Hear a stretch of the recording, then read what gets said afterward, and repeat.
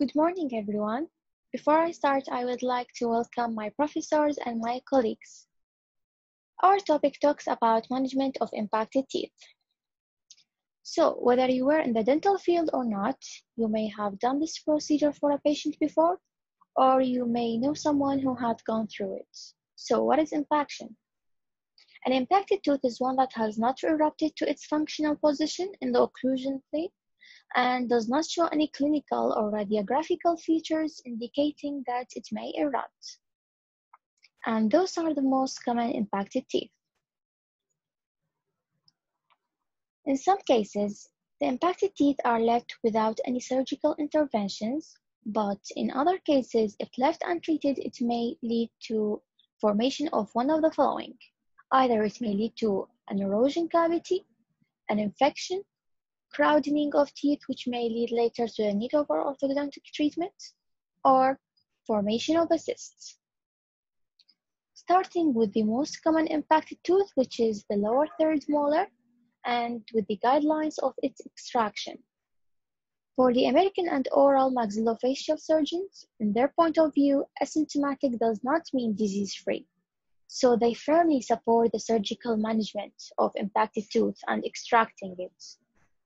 On the other hand, for the NHS in UK, the surgical removal of impacted tooth is not very preferable. It is limited only for patients who have a severe recurrent episodes of pericoronitis. For the classifications, we have Winters, which classifies the impacted lower third molar according to its angulation. So we have the mesial angulation, which forms 45% of the cases, then the vertical, horizontal, distal angulation, and the inverted one in less percentages.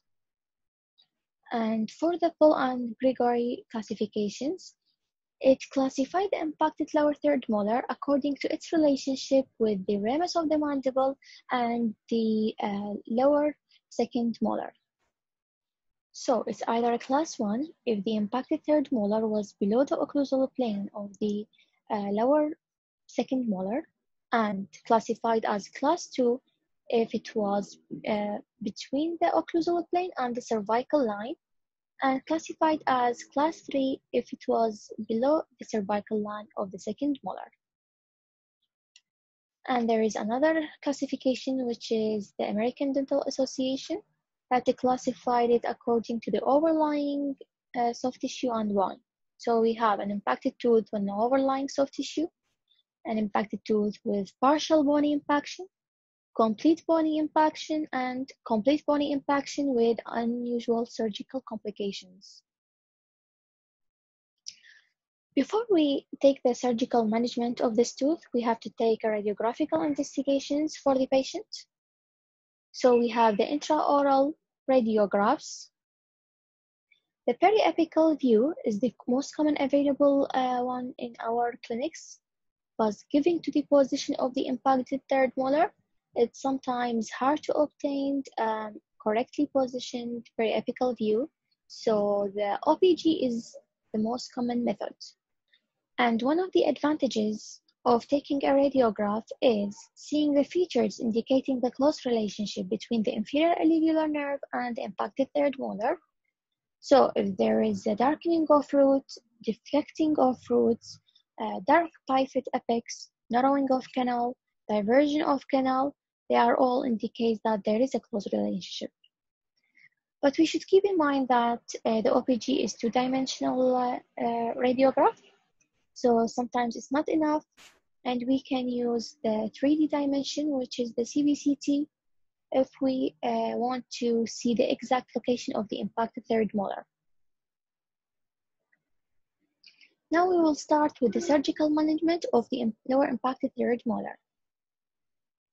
The steps in general: first we will do the anesthesia, the incision and mucoperiosteal flap design, removal of bone, elevation, sectioning of tooth, which is an optional, and wound debridement, achieve hemostasis, and wound closure and post-operative follow-up. First, we will start with the anesthesia. The most common anesthetic agent used in this procedure is the 2% of lidocaine concentration that has 1 to 1000 of epinephrine. And for the technique, we will use the conventional technique of anesthetizing the inferior alveolar nerve block. The syringe should be introduced from the lower premolar teeth of the other side, parallel to and 0.5 to 1 centimeter above the lower occlusal plane. Then the needle should be advanced 2 to 2.5 centimeters until it touches the bone, and then slightly withdrawn a millimeter or two. And don't forget for putting a few drops before taking out the syringe to anesthetizing the lingual nerve.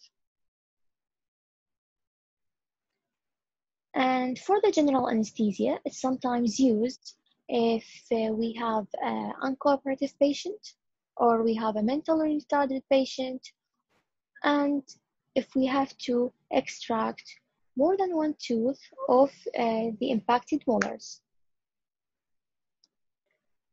Before we jump into the incisions and the flap designs, we have to memorize the surgical anatomy briefly about this area. So we have the nerves, the vessels, and the muscles. For the nerves, we have the lingual nerve that passes medially to this area, and we have the long buccal nerve which passes distally to the impacted lower third molar. For the vessels, we have the facial artery and facial vein that passes with a proximity with the second molar. And we have also the mandibular branches, which supplies the temporalis tendon. For the muscles, the buccinator muscle, the vestibule is formed by the buccinator muscle buccally and the mylohyoid muscle lingually. Now we will start with the incision and mucopolysal flap design. The most common two types of flaps are the envelope flap and the triangular flap. Both flaps start distally by making a horizontal flap on the anterior border of the ramus of the mandible and slightly lateral to it, and continuing with incision on the buccal sulcus of the 7. And from here, we either continue to make the incision on the buccal sulcus of the 6, just like in the envelope flap, or we continue to downwards to make an incision vertically below the tooth. For the complications that may arise during this step, if we extend the incision too distally, it either may lead to one of the three following: either injury to the buccal vessels and other arteries, temporalis muscle damage, or herniation of the buccal fat pad. And if extended lingually, it may lead to lingual nerve damage. For the bone removal, there is a nice quote that I read in the maxillofacial book that says, "Bone belongs to the patient and tooth belongs to the dentist." So according to this, we should minimize the amount of bone removed as much as possible. The bone is removed either by the help of an burrs and the handpiece motor, or by chisel and mallet. The chisel and mallet is not a very preferable method, so if the first one is available, it's most common used one. And for the complications that may arise for this step, if we use the handpiece and burrs, either it may lead to slipping of burr into the soft tissue and causing injury, subcutaneous emphysema, and extraoral and mucosal burns. And if we use the chisel and mallet, it may lead to fracture of the mandible. And the degree of bone removal is depending on many factors, such as depth of impaction, morphology of roots, and the angulation of the impacted tooth. So as we can see here in A, there is a slight bone removal. And in B, there is a moderate bone removal. And in C, there is a deep bone removal because the tooth is completely impacted. For the elevation and extraction of tooth, we use the dental elevators.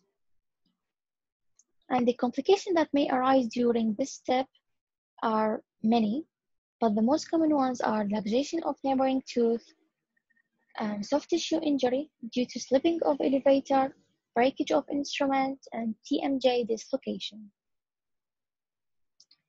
Now the next step is odontectomy, which is an optional step and should be done by a specialist and have good experience. And the tooth sectioning here is depending on the type and degree of the impaction, as we can see here in this photo. And the indication for this procedure is we have a deeply impacted third molar, and we have a proximity with the inferior alveolar nerve. And the advantages for this procedure is the bone that we remove is less, and we minimize the risk of injury to the inferior alveolar nerve.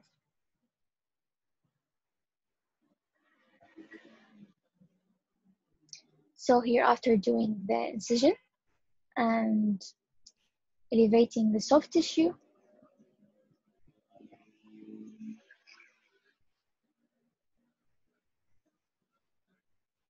we started to do the bone removal. And in this case, he used the tooth sectioning and started elevating by the dental elevator. And after the extraction, we should make sure that there is no any fragment left in the socket, and then do the irrigation by the normal saline and the cleaning of the socket and making initial suturing. And for the suturing, the most common needle used in this procedure is the curved needle, which allow the passage in a small area, unlike the straight needle. And for the size of the needle is the most common used sizes are the 3/8 and the half curved needle. And for the suture, the most common suture used is the 3/0 black silk non-absorbable. And for the technique, the most common technique used is the simple interrupting technique. For the post-operative instructions, they are very important for the increasing the success rate of the surgery.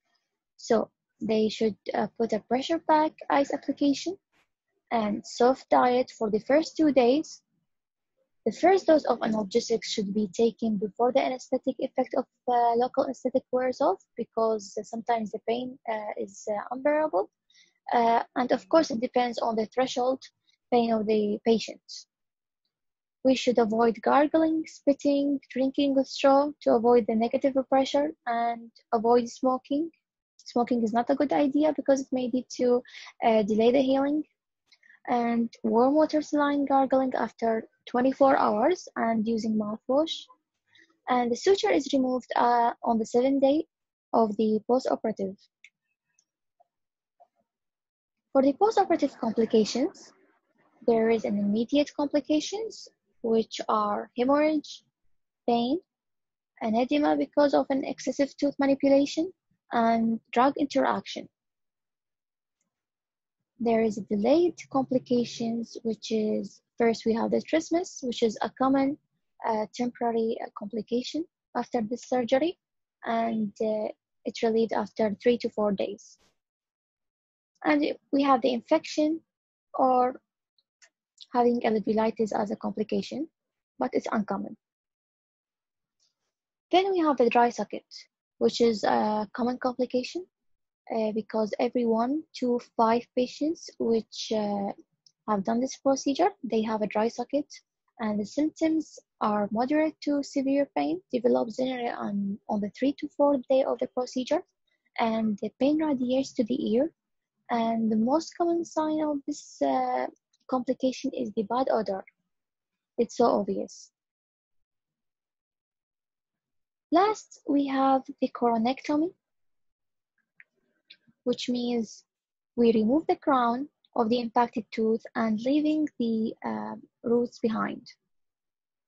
The indications for this procedure, if there is a deeply impacted third molar, which we take previously if it was type C, and if there is a very proximity with the inferior alveolar nerve. The advantage of this procedure is when we remove the crown, the tooth becomes non-functional. So the roots become resorbed, and with the resorption and remodeling of the alveolar bone, it becomes superficial and it becomes easily to remove. And for the disadvantage of this procedure, it either may lead to an infection in the area or it may lead to formation of pathology because of the recurrent roots. And thank you. Hello and welcome. It's Aisha Ziad with you. I'm going to talk about the second most commonly tooth to be impacted after the mandibular third molar, which is the maxillary canine. I'm going to talk about what should I know about impaction, the classifications, the radiographs and their importance, and the clinical management of some cases. When should I seek dental help? This usually have something to do with the eruption time. I should know the exact eruption time to know when there's some problem. Eruption time of the maxillary canine in this case starts about around the age of 11 to 12, and the root is completed between the 13 to 15 years of age. So I should start concerning if the tooth didn't start erupting at after the age of 12. There are some factors that influence the impaction. Systemic factors and local factors. The systemic factors are genetic disorders, endocrine deficiencies, previous irradiation to the jaws that's associated with the failure of a tooth to erupt. In this case, not only the maxillary canine is affected, numerous teeth in the jaw might be affected with the radiation. The local factors, mechanical obstruction, that I have something that's blocking out the way of the tooth, like supernumerary teeth, a cyst or a tumor. Insufficient space in the dental arch, the tooth has no space to get out, so it stays in its place. And the premature loss of the deciduous tooth. As we know that the C has the guide for the path of eruption of the permanent canine. So if I lose the C, the guide will be lost. So 8% of all patients with impacted canines have bilateral impaction, just like this picture. Okay, next. When I read about the subject, I hear about something that's called ectopic canine and an impacted canine. The ectopic canine is the one that's following an abnormal path of eruption in the maxilla, and the impacted canine is the one that's blocked from erupting by a physical barrier, just like we've mentioned before.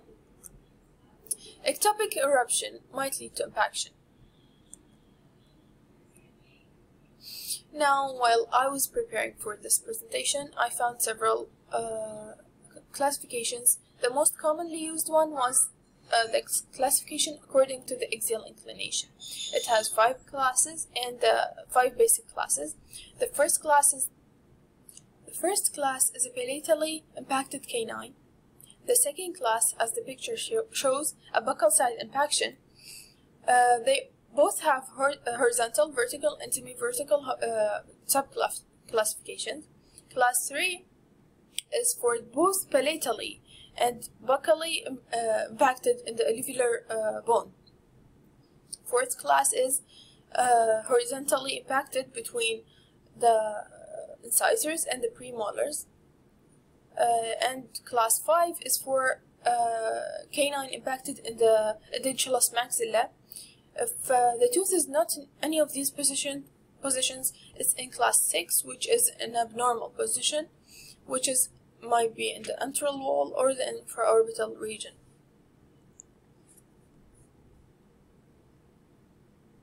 Next, the radiographs.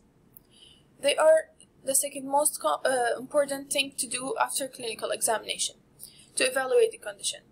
I have the intraoral and the extraoral radiographic techniques.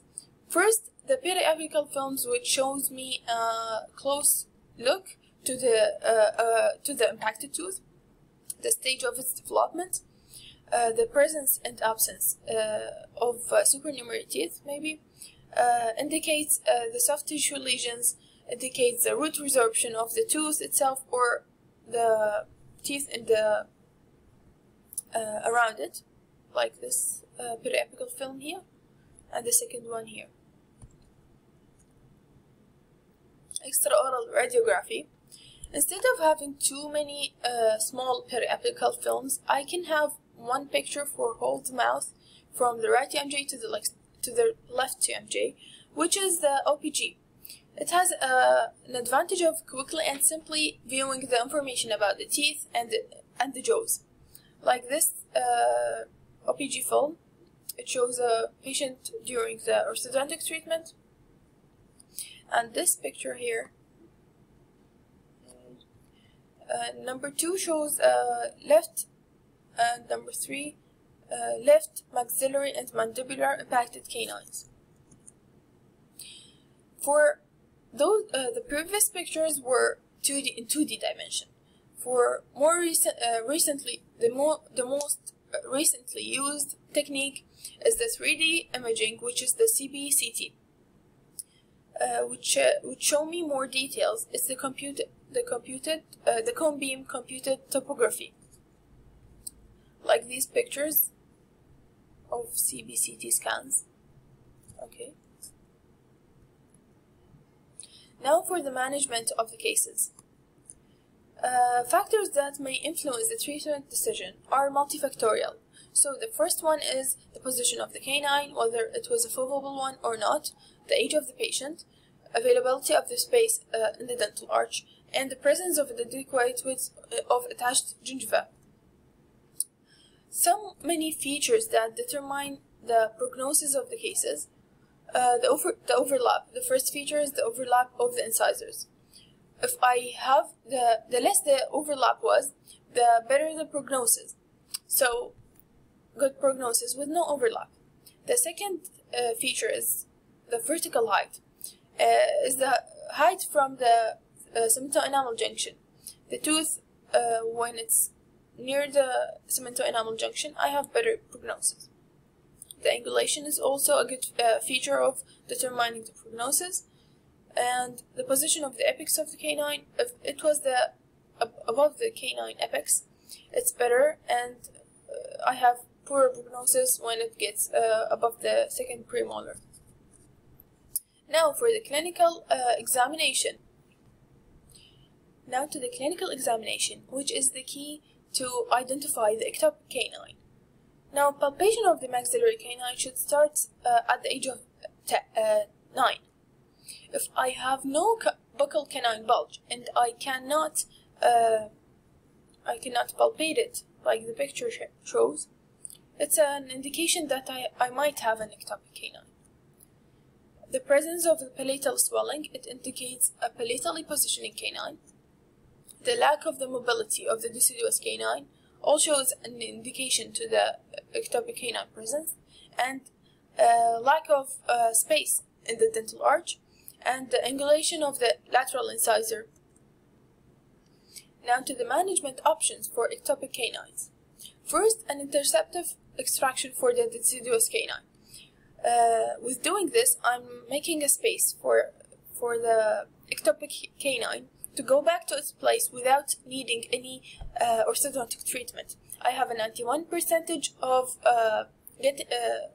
getting it back to its place without needing orthodontic treatment if the crown of the ectopic canine didn't pass the midline of the adjacent tooth, which is in this case the lateral incisor. If it passed, I will lose this percentage of getting it back to its place without orthodontic treatment. The second one is the surgical exposure and orthodontic alignment. In the picture A, extraction of the C is done. Picture B, golden chain is attached to the moving canine, and it got back to its place. The third option is the surgical removal of the ectopic canine, which is I'm going to talk about in the next slide. And I have the option of transplantation and leave and monitor. Leave and monitor if the patient desire was not to go through any surgical procedures or any orthodontic treatments. Next, the surgical removal of the ectopic canine. Indication to extract the surgical canine is if the tooth was enclosed, if it cannot be transplanted. The root has undergone that resorption, and or the tooth was dilacerated.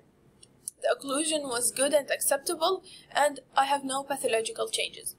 Now, the steps of the surgical extraction. And this, from the picture A to the picture B, a semilunar flap in the picture B is done, and bone and the tooth was exposed. Then suctioning with the bare, and extraction, normal extraction with resuturing of the space. And from this picture F here to the J, I have a palatally positioned ectopic canine, and normal removal was done. Here another picture. Now the surgical exposure. It's indicated when the tooth doesn't erupt spontaneously after creating a space in the dental arch. I have two basic approaches for exposure: the open eruption technique and the closed eruption technique. The first one is the open eruption technique. Now, soft tissue and bone is removed around the crown of the tooth. This remains open to the oral environment after creating the space at the end of the procedure. The cut-off tissue is prevented from rehealing by placing a surgical bag.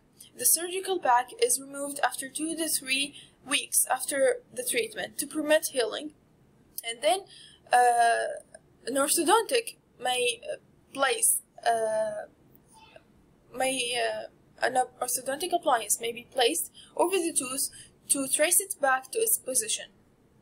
Now, this is the first case of the open exposure technique. I have an excisional approach because the crown in the first picture here is located coronal to the mucogingival junction. Open eruption technique is done. After 9 months, the tooth is at its place without orthodontic help. An apically positioned flap is when the tooth is apical to the mucogingival junction. As this first picture, a circular incision was done above the tooth, and with the help of orthodontic treatment, it's got this place. A simple palatal impaction is also indicated also indicates an open eruption exposure technique. The closed eruption exposure technique, we make a wide surgical flap, and bone overlying the tooth is removed. In this case, I have a deeply impacted tooth, deeply in the bone, so I cannot make an open surgical technique. The third step is the orthodontic bonds are used. A twisted steel ligator or golden chain is placed. The surgical flap is then resutured to its former place, just like this picture. It's resutured and the tooth is pulled to its place. Now, the tunnel approach is a modification of the closed surgical technique. We make a surgical buccal flap here. For the impacted mandibular canines, I have now to another subject, of course. The classifications of it start depending on the cervical line. So I have level A, that's at the cervical line, level B, between the cervical line and the root apex. The level C is beneath the root apex of the adjacent tooth. Mandibular canine here has level C, which has been extracted. Now for the mandibular premolar impaction. I have many cases, like several cases for impaction of premolars. It accounts 24% of all impactions, excluding, of course, the molars. The premolar may be impacted due to local factors, like mesial drift of the teeth, ectopic positioning of the premolar bud, it's not in its position, and the pathology like the dentagerous cysts. Various treatment methods have been suggesting, included observation, interceptive treatment with orthodontic, surgical exposure with orthodontic treatment, transplantation and extraction. For the extraction, I have, depending if I have made this decision depending on the position of the impacted tooth, the relationship with the adjacent tooth, and the need of the orthodontic treatment. This picture is showing an orthodontic treatment, and this is surgical removal.